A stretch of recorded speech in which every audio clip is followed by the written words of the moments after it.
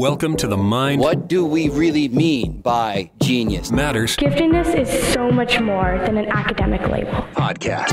We tend to think of gifted as kids being good at everything across the board. An exploration of giftedness, Originals are nonconformists. creativity, People who not only have new ideas, intelligence they're the people you want to bet on. in childhood. I like to learn about things, but I like to learn my way. And beyond. This is the Mind Matters podcast. Hey guys, welcome to episode 30. I'm Emily Kircher-Morris, and today we're going to take a deeper look at the term giftedness. It's more than just intelligence, and it's not just about being talented at something. And being gifted doesn't mean that someone necessarily has it all figured out or needs less attention. Dr. Jim Delisle is our guest today, and he's someone who can help us through the discussion and provide some advice that you can start using right away. A reminder that it is a huge help when you give us a thumbs up when you listen to our podcast. Wherever it is that you listen, Apple, Spotify, YouTube, Google, go ahead and give us a rating and write a review. It really does help. Also, don't forget to hook up with us on Twitter at Mind Matters Pod, and on Instagram and Facebook, we're Mind Matters Podcast. Test 1, 2, 3, 4. In just a minute. Hi, my name is Jim Delisle, and I've been working with and for gifted kids for more than 40 years. Most of my work is in the area of social and emotional development of these kids. And I know them as a dad, I know them as a teacher, I know them as a counselor, and kids from as young as second grade all the way up through graduate school. So it's been quite a ride. A deeper look at the meaning of giftedness, what it is and what it isn't, next. If what you hear on Mind Matters makes a difference to you and your family, consider becoming a supporter. Through Patreon.com, you can chip in to help defray the cost of producing this podcast. Just decide how much you'd like to contribute, and that amount will be placed on your credit card every month. Even a couple of bucks would help cover the cost of producing the podcast and help us promote it to new listeners who could also use our help. Go to patreon.com/mindmatters and become a patron. And thanks for making a difference. This is the Mind Matters podcast. We're with Dr. Jim Delisle, whose latest book is called Understanding Your Gifted Child from the Inside Out. Jim, during your introduction, you mentioned having perspectives of giftedness both as a teacher and as a father. And the one thing that you do really well in this book is weave together a picture of giftedness using both of those personal perspectives. Why don't you take a minute and describe giftedness from your perspective to people who might not really understand it? Sure. I have lots of stories, and I can spout all kinds of research about, test scores and IQ numbers and all that. But what brings people to, I think, read my book and what brings people into the field of gifted is something is different about their child, and they're not quite sure what it is. They're reading at an early age, or they're perceiving things even as infants or above, that they seem to be much more aware of what's going on around them. And when parents especially talk to neighbors about it, it sounds like they're bragging. It's like, no, this is my kid. I'm not pushing him. She's pulling me. And I think that's basically what giftedness is in comparison to other kids your own age or other people your own age. You have some abilities, you have some insights, you have some awarenesses that are pretty pronounced in a positive way. I don't know if that makes any sense or not. I like your description of, I'm not pushing the child, but they're pulling me. I think that's a really good example of what that, especially in young kids, what that giftedness looks like. There was a quote in your book that I pulled that really kind of stood out. Giftedness should not, indeed must not, be linked to achievement in order to be a legitimate entity. Talk to me a little bit about what that means. When the field originally started, it was called the field of gifted and talented education, or gifted and talented children. And a lot of people use those as synonyms, gifted and talented, and I don't. They're related, but they're not necessarily synonyms. And I say that because if you're a talented person, you have a talent in a specific domain. It might be mathematics, it might be reading, it might be science, it might be sports, it might be art, whatever. But giftedness to me is much more of an internal way of thinking that's not necessarily tied to a specific talent area. In terms of understanding your place in the world, if you will, as well as just the world in general, it's at a much more advanced stage. And not all kids then express that in a talent mode. And what I'm finding is too many times for example, for kids in gifted programs, if they don't keep up their grades, they're eliminated from the gifted classes, which to me does no good and makes no sense. The kids are still very smart, and if something's not clicking and they're not doing the work at the level that people think they can, that's an issue, but it should not disqualify someone and say, well, you're not gifted anymore because you're not getting straight A's. That just to me is silly. I think in education in general, there are teachers who don't always, they're in the classroom and it's like, I get it. Classroom teachers, they have a lot on their plates and they don't get a lot of training in what giftedness is. And I know that especially when you have like pull-out programs where those kids are being pulled from their classrooms and are missing instruction, and then they're also struggling academically, whether it's an executive functioning issue or they really are struggling with that content, they don't want them to be pulled out of the class. It's like, well, that's separate though, and they still need those services. I found that because one of the roles I played was as a pull-out program teacher.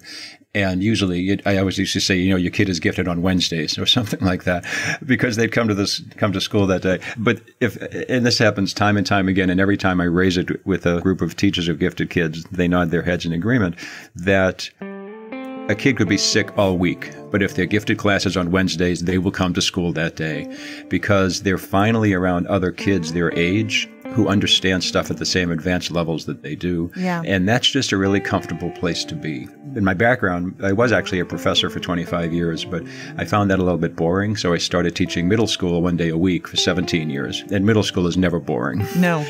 But the school I work at now, it's just a part-time basis in South Carolina. It's a high school for gifted kids. These kids are used to being the top kid in their school, and then they come to a school where everyone was the top kid in their school. So it's a whole different dynamic that the kids are dealing with.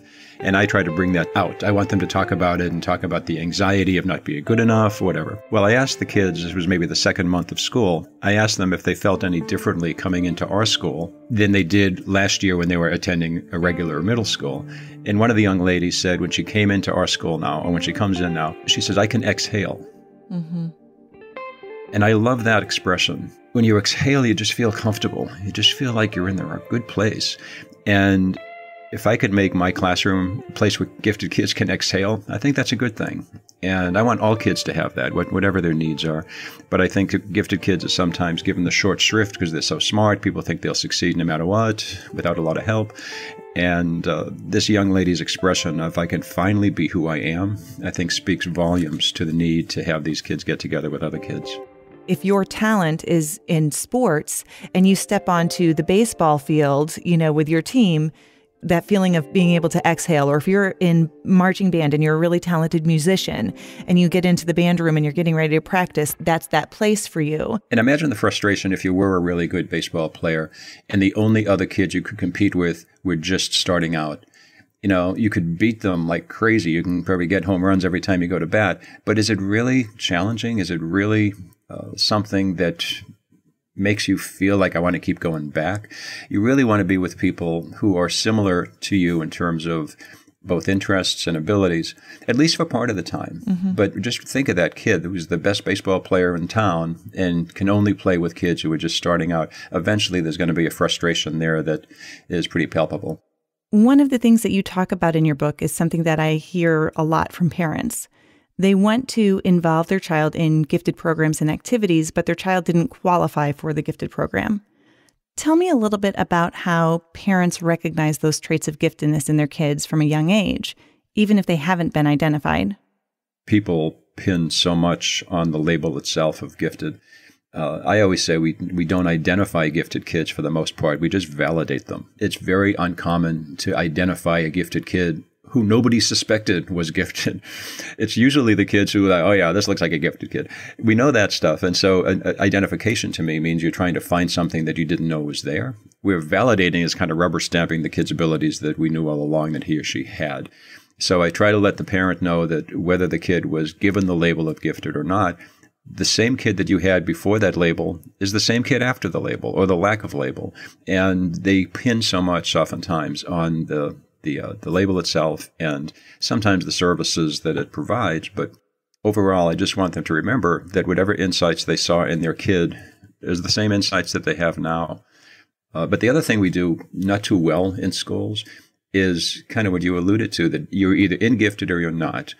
what I have found, I'm going to use another sports analogy, most schools are very respectful of kids with different athletic abilities. They have intramural sports, maybe club sports, JV and varsity. We need to have intramural, JV, and varsity gifted programs as well, because there are some kids who are so extreme in their abilities that they need to be with other kids perhaps older than themselves. Again, the kids I have now who I'm teaching, they're ninth graders, but they're attending college. Those kids need something more than the kid who needs a little enrichment in the class because they know the material, but it's not so basic that they can't advance a little bit. And I think we qualify kids as gifted or not rather than doing it on a continuum. And I think we need to do that instead. Have you seen any place that you really see that model working really well? I don't want to be Debbie Downer here, but unfortunately I see it going in the opposite direction. That the whole movement that started about 10, maybe 20 years ago actually, on differentiation where kids of all abilities are placed almost indiscriminately in classes, and then teachers, oftentimes with very little training, are expected to serve kids with all abilities. So you have the kids who struggle to learn, maybe English language learners, gifted kids, and everything in the middle, and one teacher is supposed to differentiate for all of them. A lot of what's gone on in Gifted over the past, again, 10, 15 years especially, has been taking away those pull-out programs or the specialized programs for gifted kids, and instead placing them in regular classes where teachers are supposed to acknowledge the kids' abilities and somehow change the curriculum to manage that. I've been a teacher long enough to know how difficult that is. We don't expect it at any other level except in elementary. When you get to high school, you have advanced placement classes, you have honors classes and all that. But why should we expect a third grade teacher to be able to handle every kind of learning ability and need with, honestly, very little support in many cases? I don't know. I'm just kind of making the comparison of honors and AP courses at the high school level, and what could that look like at an elementary level? Some schools do it right with cluster grouping, which means that you'll find 4 or 5 kids identified as gifted, and you'll place those in a classroom with a teacher who has had training in gifted.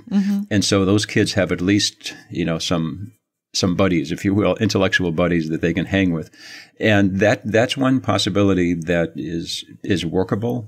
And actually in the Paradise Valley schools, which is a very diverse community, has gifted services that span the globe. I mean, everything from self-contained classes and grade skipping for kids who need it to cluster grouping at the elementary level and everything in between. They really take a universal look at the different ways we can serve kids. Because a lot of times if we do cluster grouping or schools do that, then that's all they'll do instead of having that plus a pull-out program. Right. And that's where I think we need to look at addition rather than subtraction. And in Gifted over the past 20 years, that's really not happened. My 10-year-old son, who is gifted, he has said to me on more than one occasion that everyone's gifted. And I think what I realized is that what he's trying to say is that everyone's good at something. And it reminded me that a lot of kids don't really even understand what the term gifted means. Sometimes parents downplay their kids' giftedness or even keep it from them altogether. And it makes me just really wonder how much deeper that misunderstanding goes. That's also a mindset that a lot of educators have, that, well, everyone's gifted in some way. And I'm like, no, they're not. Because, I used to teach kids with disabilities. Not everyone has a disability. Not everyone is an athlete. Not everyone is a musician. And so anytime we say everyone is fill in the blank, I think we're dismissing the needs of those and the abilities of those who have specific strengths. This is not an elitist comment at all. I don't perceive it to be. But in our country, we are very proud of our star athletes and star performers in the arts and things like that. And we don't mind saying how strong they are in relation to their peers in those areas. But when it comes to intellectual abilities, I think it's our egalitarian nature of our country is basically say, no, you can't say that because that sounds like your kid is better than mine. And I'm not saying that. All I'm saying is they have specific needs, and to denigrate those needs by saying everyone has them, I think is just a disservice to gifted kids and the parents. And it's sometimes hard for parents to know how to talk to others about their kids without the awkwardness of seeming elitist. Parents of gifted kids are oftentimes very lonely when it comes to being able to share what their kids can do with other parents. Just because when they do bring up what their child can do at a certain age, people look at them like they smell funny. Like, what are you saying that for? You know, your kids are better than mine. And that's not what the parents mean 99% of the time, but it's how it's interpreted. So they're afraid to use the word gifted because they don't want their kids to be subject to that same kind of negative feedback, if you will. I was just in Pennsylvania last week working with about 50 gifted high school students. They didn't know who I was from anyone. And yet they'd all been identified as gifted in these very rural school districts. And so I just started the conversation by putting up something that I call the 8 great gripes of gifted kids, which is nobody tells us what giftedness is, school is too easy, people expect us to be perfect. So instead of focusing just on the word gifted, I would focus on some of the things that happen when you're identified as gifted. For example, everyone expects you to get straight A's. Well, if you never got them before, why should a label assume that you're going to start getting them now? So I don't think we have to address the issue initially. The word gifted is loaded. A lot of folks don't like it. But if we go by talking about what some of the characteristics of gifted are, some of the things that you experience when you know things that other kids don't yet know, then we can kind of use the word gifted from the back door rather than the front door. And then add another layer to it. Many of the parents and grandparents of these kids were also gifted, but had no services to take advantage of. Maybe they weren't identified at all, or based on what we know now today, maybe misdiagnosed. And, you know, to this day, I think those people are really afraid of even accepting that label for themselves. Well, it's funny when I talk to parent groups, which I do quite a bit, I'll ask them, I'll say, has any, if you have an identified gifted kid, have any of your kids asked you if you were gifted? And a few hands go up. I say they never ask if you are. They only ask if you were, because they think giftedness is just something you get as a label in school. And the way I perceive gifted, no, you have it as a lifelong attribute, if you will, a series of attributes. But yeah, because parents are like, I might have been gifted then, but I'm not now. Yes, you are. It all depends on your definition of gifted and conceptions of it. But when you deny something about yourself that you want your child to be proud of, that sends a mixed message. Yeah. And that's why I want parents to be as open as possible with the kids who get identified. And it happens quite often as I'm giving a talk for parents of gifted kids. People will come up at the end and they'll say, I came here to learn about my kid and I'm learning about myself or my spouse or significant other, because it doesn't go away. The same qualities and characteristics that you had when you were a little guy, you're still going to have when you're a full-grown man. And if your kids see you constantly denying it, then their insecurities tend to start piling up too. Right. And you put yourself, and I see this time and time again with identified gifted kids, when they get together with other gifted kids, which I think is a great thing to do. If we don't talk about these issues, they begin to think that I'm the bottom of the top. I'm the dumbest kid in the smart kids class. And we need to really address those issues, because when I do it with my own ninth graders, about 70% of them, when I say, close your eyes, I'm going to ask you some questions. When I say, I'm probably going to be the dumbest kid in the smart kids school, about 70% of the hands go up. And, when I say open your eyes, I say, 70% of you cannot be the dumbest kid. It's just statistically impossible. One of you is the dumbest kid, but 70% of you cannot be. And they laugh. And that's what I want them to do. I want them to acknowledge that when you're in a new situation where your abilities in the sense of being tested by others who you see as having even higher abilities, we need to discuss that. We need to get it out in the open instead of making believe it's not there when we all know that it is. There's this phenomenon with parents. They don't want to be that parent. They don't want to be the squeaky wheel. They're afraid of that pushback or retaliation against their child, so they just don't even want to rock the boat.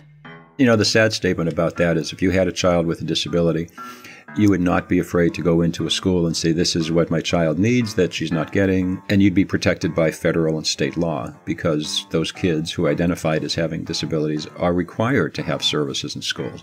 In gifted, that's almost non-existent. There are very few states that require the level of services for gifted kids that kids with disabilities would get.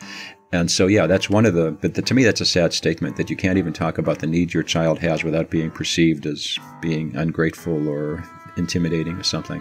The best thing I found that parents can do, Because there are very few teachers who, wake up every morning and say, I wonder how I can bore my smartest kids. That just doesn't happen. But sometimes it doesn't fit. And the more specific a parent can be, if you go in and say, my child isn't challenged, trust me as a teacher, I can't do a thing with that because it's too vague. But if you can bring in evidence of, a young girl who's doing higher level mathematics when you're requiring her to do times tables or something, if you can bring in evidence of this is something my child can do, and how can we make it work that she's allowed to do this, or encouraged even to do it during school? Mm-hmm. If they're reading books when they enter kindergarten, as some gifted kids do, and the kids have to learn their letters, it's like, that's going to be pretty dull after a while. So just the more specific a parent can be about the needs, rather than say, my child is bored or not challenged, that doesn't go anywhere with me as a teacher. Right. But the more specific you can be, I might not like to hear it, but at least I can do something about it if I choose to. Or if possible, and this is sometimes hard because parents aren't educators, but to offer a possible solution. Exactly. I have parents who come in and ask me if I can recommend some books for them to recommend to the teachers. What are some resources? Yeah. Because, teachers get overwhelmed too. I totally understand that. I've been there. I've been, the gifted teacher in a building and trying to help those teachers. Yeah. But at the same time, as my mother would say, askers or getters. Yeah. You have to be the one who steps up. And also, I feel like that models for your kids self-advocacy, and that's an important skill too. It is, yeah. One of the things I found is, and this was true with our own son's education in elementary school, that principals do not like parents coming in saying, I want my kid to have, XYZ teacher. That doesn't go over well. But what we did, and it worked every year, my wife and I are both educators, and it worked every year except one, was we went in to the principal and we said, this is how our son Matt learns. He's very creative. He's quite independent. These are the ways that he learns best. You can give him direction and he'll run with it. Which teacher in second grade works well with kids like that? Right. What you're saying is I want the best match between my son's learning styles and abilities and a teacher who can handle that. And I found that, again, except for one year, which was the year from hell. Yeah. So the year from hell, is that the year with your son's math teacher that you wrote about in the book? That was only a class from hell. Oh. No, the year from that was again, our son was a strong math student, and he was in the advanced math class in 7th grade. And he'd come home, and he was a pretty conscientious kid about homework and stuff. And so we'd go in his room, and he'd be recopying his mathematics notes in a different format. And I'm like, okay, Matt doesn't really need these notes. He's a straight A student already. When we go in and say, Matt, why are you copying your notes again? And he says, my teacher requires it to do notes her way. And I said, I'm sure you're mistaken, Matt. Oh, no, we have to do them this way. It's worth 20% of my grade. So we went in, basically, and thought, of course, the teacher's going to be reasonable, and said, our son's a straight A student. All of his work is turned in on time. But this note-taking, he doesn't really need it because, and she would not relent. Wow. She just was like, every kid does this. And it's always best to start with the teacher. And we did that, and then we went to the principal with the teacher, and he backed her up and said, if she wants it that way, that's how it's going to be. So we gave our son permission to not do that part of his homework, which was taking an inordinate amount of time. He could have been spent outside playing or doing something more important, and basically said, the grade is not important to us now. What's important to us is that you do things that matter to you. And I hate putting teachers down, and I don't, but this was just an unreasonable request. Mm-hmm. It was worth 20% of his grade. I think he copied the notes like half the time or something when he had extra time to do it. But I just wanted him to know that to follow a rule, even if it's given by an adult, when it doesn't have any justification that I can give to him, there's no validity to it, just didn't seem right. Mm-hmm. So it was us advocating for him. Right. And as you said, that's what I want kids to do, is to do it themselves as they get a little older. It's not just about getting the A. Yeah. The grade is not the end goal. My wife and I combined had probably 50 years teaching experience behind us. And to be written off as just pushy parents, I mean, if we couldn't even, I don't want to say get our way, but if we couldn't get our point across in a way that changes were made, I feel bad for the parent who doesn't feel that they have the educational authority to go in and ask. But if you know your kid and you do better than anyone, if you're a parent, then you know when things fit and when they don't.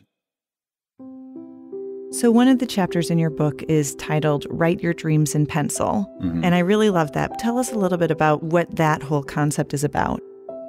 I find so often that from a young age, I'd say young teenage age anyway, gifted kids tend to state goals that they have for themselves. I'm going to go to Harvard. I'm going to be a surgeon, whatever it is. And they're kind of hardwired to go in that direction and not think of other possibilities. And so if it doesn't work out for one reason or another, they're left shallow. It's like, well, I tried for this and it didn't work. What do I do now? When you know that 80% of kids who enter college change their major usually 4 or 5 times. So to tell a 16-year-old, 17-year-old, you have to pick what you want to be at 40, and then they stick with that, and then they realize for whatever reason, maybe it's a good fit, but a lot of times it's not the fit that you thought it was going to be. Right. And we found that in the book. I write about our son's experience as a freshman in college. And he, from the time he was 12, wanted to go to this particular university and applied only to that university. Actually, no, that's a lie. He applied to 2 universities because we said you can't just apply to one. Well, the second one he applied to was an all-girls university. So so technically he followed our rules. But wouldn't you know, he got in. So he got into the school he'd been wanting to go to since he was 12 years old. He got there and within a month realized it was the wrong place for him. And as I elaborate in the book through letters that he wrote to us and we wrote back to him, it was a very challenging year. He was 1,200 miles from home. It was before email, so this was just by letter and telephone and all. And we saw a kid's dreams just dissolving, and it was painful. It was the most painful year of our lives as parents. Yeah. Matt ended up leaving that school and going to another school that was much better fit. But the write your dreams in pencil is when you put them down in pen, like I'm going to be a doctor, I'm going to love this college, and it doesn't work out, you can't erase that ink without seeing what your dream used to be. I was just having a conversation with a parent yesterday. She was talking to her husband. Her daughter's in elementary school, late elementary school, and was saying, what do you think our child's going to do as an adult? And the dad just goes, wild card. I don't know, because of that multi-potentiality. Like there's so many possible options. Yeah. But it's good because I think they as parents are willing to keep that door open. It doesn't matter. She'll figure it out. I wish that was true with more parents, because when you have, like, for example, I keep going back to our son, but his major was creative writing. And virtually every adult, including his high school counselors, kind of looked at him funny and was like, how are you going to ever make money doing that? And the majority of adults just thought he was wasting his abilities because he was a smart kid. He is a smart kid. But to take somebody's dream and tear it apart because it's not gifted enough? Oh, come on. You know, it's their life to live, not ours. I got the same when I said I wanted to be a teacher. And I was told I was too smart to be a teacher, there's no money in it, and boys aren't teachers. No one, well, very few adults ever said or asked why. What is it about teaching that really attracts you? And I think that's the question we parents need to do, is when their kid comes up and says, I want to be a tattoo artist, or I want to be a whatever it is, and it sounds like, okay, fine, then you basically back off a little and you ask questions about what is it about that field that attracts you. When you're 14, 15, 17 years old, you're not looking at how much money you're going to make. You're going to say, what feeds my soul? And run with it. It'll probably change. And if it doesn't, then maybe they were meant to be that tattoo artist. So, Jim, I know that you're kind of retired now, but you work an awful lot for someone who's retired. What's next on the horizon for you? Is there anything in the works? I still teach gifted high school kids 1 day a month. And I always like to say the best way to teach 9th graders is 1 day a month. And so I do that, and that feeds my soul. My wife and I just had a new book come out called Creating Strong Kids Through Writing. And we are both adamant that you can get kids socially and emotionally much more aware than they are through writing activities that aren't the dull 5-paragraph essays that kids are sometimes required to write. So even though I'm retired, I'm not really, I'm still working with kids, writing books, traveling to Kuala Lumpur to speak and all that kind of stuff. But it's the kids that keep me going. If I go back every month and just have that 1 day with those 9th graders, it stirs my soul. It's a good thing. Dr. Jim Delisle, it's always a pleasure having you. Thanks. Thank you so much. More to come. If what you hear on Mind Matters makes a difference to you and your family, consider becoming a supporter. Through Patreon.com, you can chip in to help defray the cost of producing this podcast. Just decide how much you'd like to contribute, and that amount will be placed on your credit card every month. Even a couple of bucks would help cover the cost of producing the podcast and help us promote it to new listeners who could also use our help. Go to patreon.com/mindmatters and become a patron. And thanks for making a difference.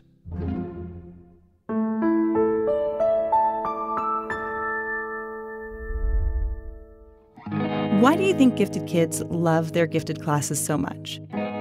If you took a moment and asked them, they may not even really know.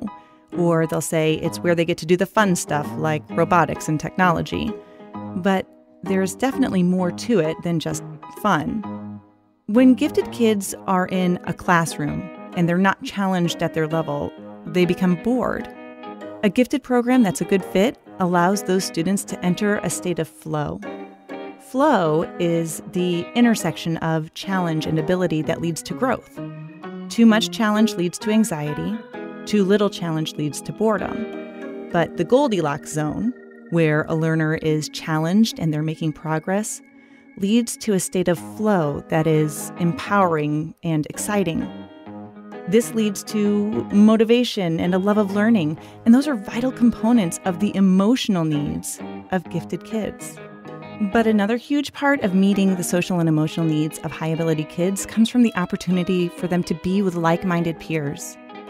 So a few years after college, I ran into someone who I'd gone to school with from elementary all the way up through high school. And we were talking, and I just remember he said, "Oh yeah, you and," name change to protect the innocent, "I never knew what in the world you were talking about." I knew what he meant. The asynchrony of being gifted made it really hard to connect with most of the kids in my grade. So let's make sure that we're giving kids the chance to be challenged and grow with other students who think and learn like they do. What we'll be doing is giving them the foundation to build healthy social and emotional skills that they'll use throughout their lives. I'm Emily Kircher-Morris. See you next time on Mind Matters. I'm walking down the street on clouds instead of the concrete I'm dancing through.